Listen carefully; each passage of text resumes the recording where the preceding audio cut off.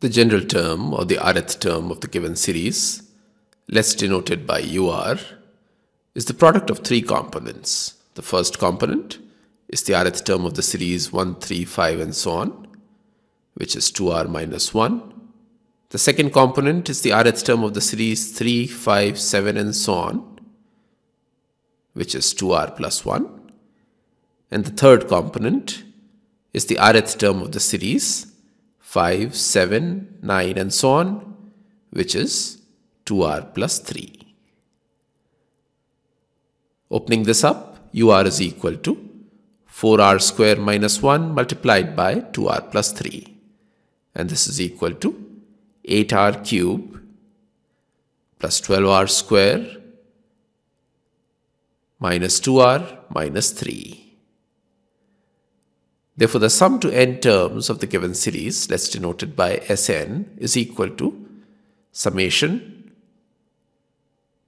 8R cube plus 12R square minus 2R minus 3, where R goes from 1 to n. This is equal to 8 times summation R cube plus 12 times summation R square minus 2 times summation R minus 3 times summation 1, where R goes from 1 to n.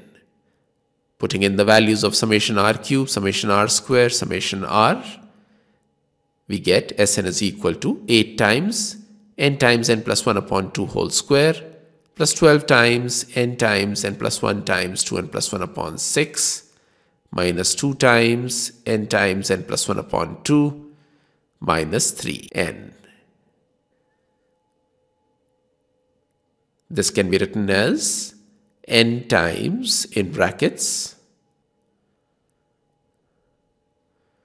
2n times n plus 1 whole square plus 2 times n plus 1 times 2n plus 1 minus, in brackets, n plus 1 minus 3. And this is equal to n times, in brackets, 2n times, in brackets, n square plus 2n plus 1 plus 2 times, in brackets, 2n square plus 3n plus 1 minus n minus 1 minus 3.